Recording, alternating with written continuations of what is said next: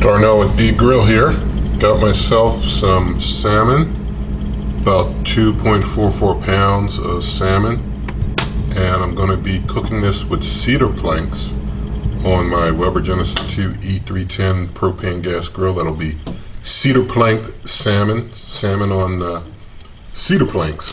That's going to be pretty good. So, going to get started with that. And for this cook of salmon on Cedar Planks, I'm going to do a brine the night before. This is the day before. I'm just going to make my brine up, and then after it cools down good, put it on my salmon tonight and let it brine, let the salmon brine overnight. But here are the ingredients for the brine. It's 6 cups of warm water, 1 cup of brown sugar, 3/4 cup of kosher salt,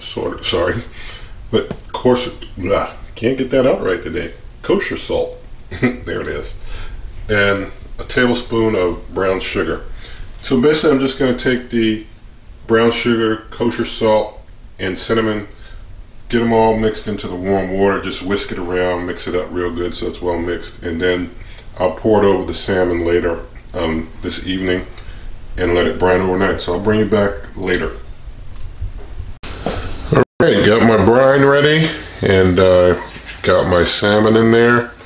So I'm just going to pour my brine mixture in over the salmon so we can cook this tomorrow on the Cedar Plank on the Weber Genesis 2 E-310 propane gas grill.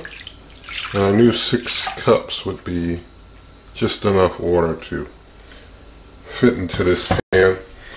So going to put this in the refrigerator, let it set overnight, about 12 hours, and then tomorrow I'll just clean it off and just let it set in the refrigerator for about maybe 4 hours to kind of, you know, the meat has to do kind of that change so that it's nice and shiny before cooking it on the grill.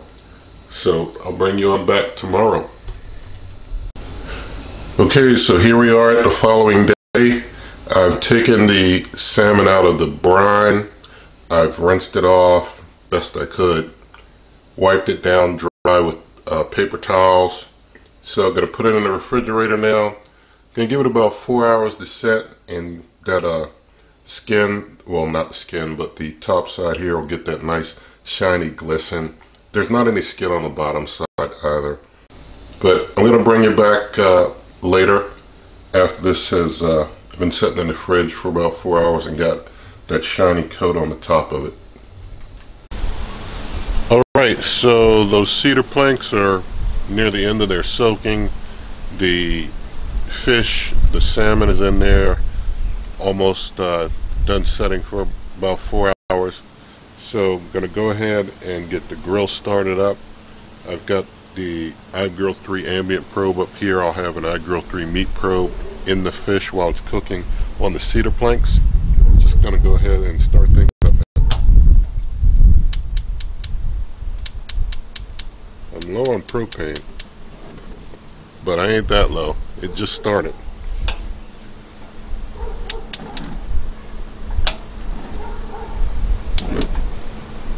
Alright, so as I mentioned, I am low on propane, so if it does run out during the cook, I will throw on my spare real quick. I'll mention for those following on Patreon, you've already been seeing the pictures from this in real time. For the rest, you see it in the video, but consider signing up for Patreon, because once I reach a $75 subscriber goal, I'll get the Green Mountain Grill's pizza attachment for those who want to see some pizza cooks on there. But let me give you the weather report real quick. The current temperature is 77 degrees, real feel is 82 degrees, partly sunny, humidity 33%, wind speed is 9 miles per hour. So it's a nice partly sunny day, and I'm going to go ahead and get that salmon on in a moment once things are warmed up and I get the temp down to about 350 after I get it warmed up. Just wanted to capture something while I was bringing a temp down from the warm-up. The iGrill 3 ambient probe is now reading temperatures up to 572 degrees. I had the temp, all burners on high, and the temperature went up to like 572 on the ambient probe, and it showed it actually in the iGrill app. I didn't get to capture it on my screen in time and get my recorder going in time. Now the temperature's starting to go down because I'm trying to get it down to 350. But I did want to make everyone aware the iGrill 3 app is now able to read the ambient probe all the way up to 572, which is great news. So I've taken that middle burner off, and I'm using that indirect heat for the 2 outside burners, trying to bring the temp down to 350. Once it's there, I'll put the cedar planks and the salmon on.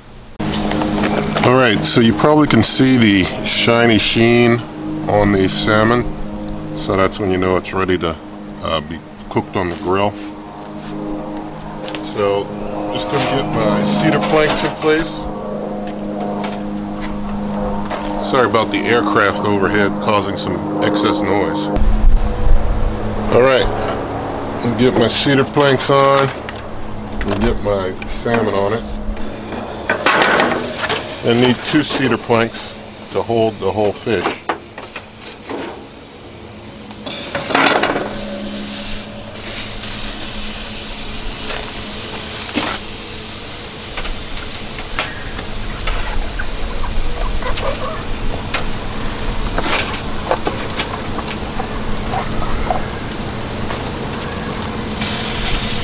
I'm going to put it on kind of to the side. My ambient probe's beeping because I have it set in case my temp gets too low or I run out of propane. So that looks picture perfect right there. So I'm going to get that closed up and bring you back after it's done. Actually, I need to get my meat probe in there. I'll bring you on back when this is ready to bring it off. So an interesting thing happened. Apparently, I'm going to turn my iGrill off. But what happened is that the iGrill 3 did not send me a message that my food was at its desired temperature. I wanted to cook my salmon to 145 because I like to cook it a little on the hotter end. But it did give me a notification that I had reached below my range for my ambient probe. So basically, I ran out of propane, but not before the fish was overdone, and it didn't tell me that it was slightly overdone. So just going to open up and have a look at it now. Alright, that looks pretty good. That looks pretty nice. So I'm basically going to get that inside and we'll have a look at it inside. Alright, the finished product of today's cook. I'm going to get a piece off of here. I'm trying to spatula it off the cedar plank. The fish is real flaky, so you gotta basically take the planks off with the fish is best.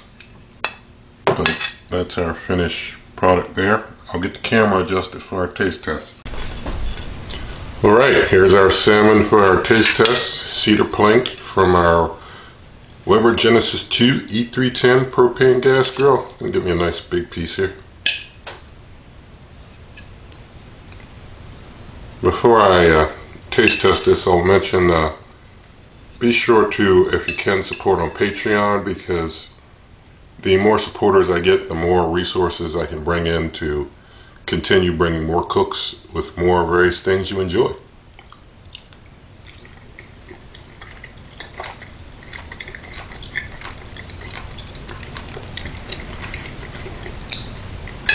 It's pretty good. Taste the cedar, that was planked underneath some. I will say I still prefer just the straight smoked salmon, using the, I feel personally, if you use your Genesis 2 with the smoker box, you'll get a more smoky, more robust flavor overall than Cedar Plank. I wanted to try the Cedar Plank thing, but I will say you're doing better in my opinion. Use the smoker box and smoke it that way, or if you're using a smoker, of course. you get a more robust flavor even than Cedar Planked. Although Cedar Planked is good, and you know, anybody that has it would say, hey, it tastes great, it's excellent. But just comparing the two. So I definitely hope that you like this video. You may want to still try it yourself. It's definitely a good tasting salmon, no doubt. You don't have to worry about things like the smoker box making your grill too hot and having to run in and out, you know, changing the temperature. The Genesis 2 holds that temperature steady. I mean, perfectly steady once you get it set right.